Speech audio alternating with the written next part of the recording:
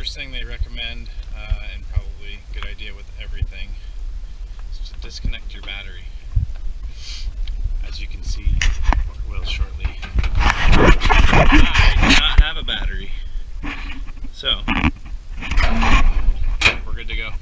Alright, first step, we're going to go ahead and get these wheels off and start to disconnect and take apart the brake system. I've actually got a brand new set of disc brakes for the front that we're going to also install on this. I'll probably do a separate video on that as well, but we're going to go ahead and start taking the wheels off and get to the brakes and start disconnecting the brakes and go from there. So disconnect your battery before you start.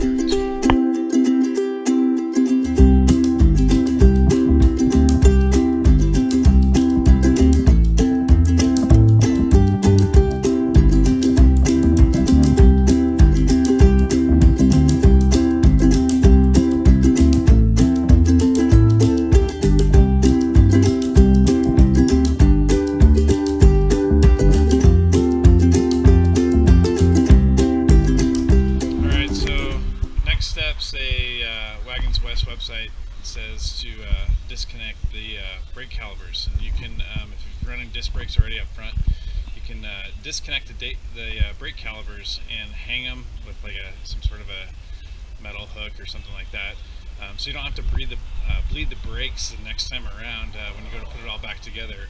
I'm completely changing out my brake kit here, and I, on a 69, don't have disc brakes, so I'm going to disconnect all the brake lines right now and get ready to start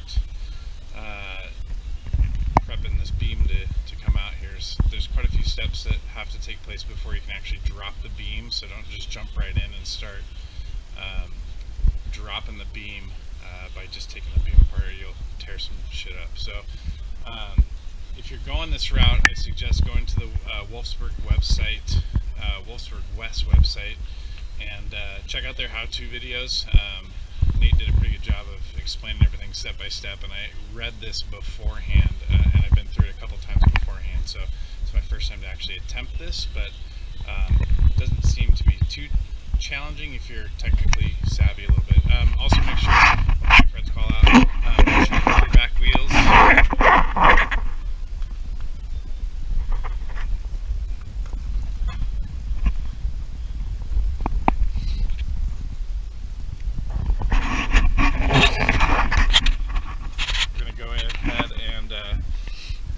Disconnect these brake lines that are back here.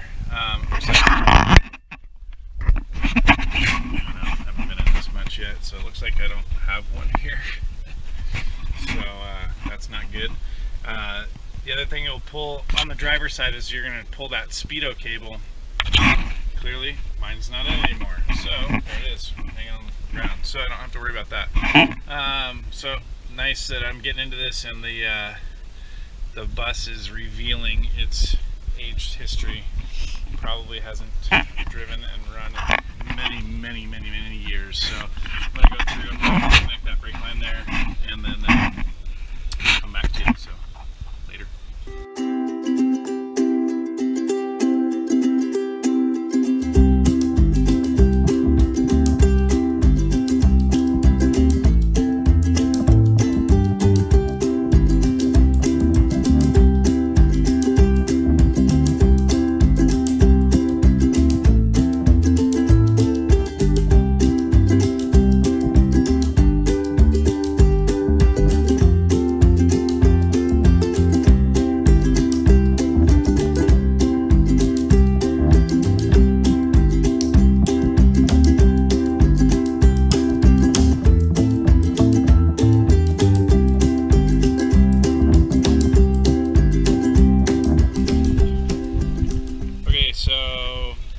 Disconnected the brake lines there. It wasn't really too much trouble with this, and it's kind of easy, but I did run into one little snag. So I've been working on Volkswagen Beetles probably the last 15 years, just side job. I sit behind a desk all day for work, so this is something new for me, hitting the bus. So there's a little bit of difference in how things are set up on the bus, obviously.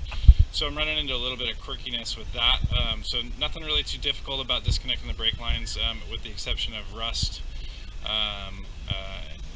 Took a little bit to break free on a couple parts, but I did run into a small issue here. So what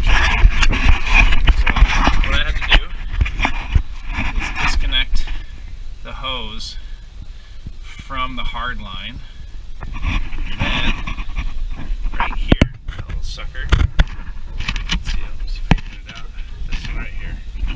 That little clip holds the brake line in. And so I had to pry that up a little bit to get the brake line free, and then I was able to disconnect it from the back. So it's the easiest step of this job. That on both sides. Another best practice that I ran into from my bug world is put your stuff in a box. Although a lot of these parts are going to get replaced, just in case you need these, put them all in one spot. So start a little parts box,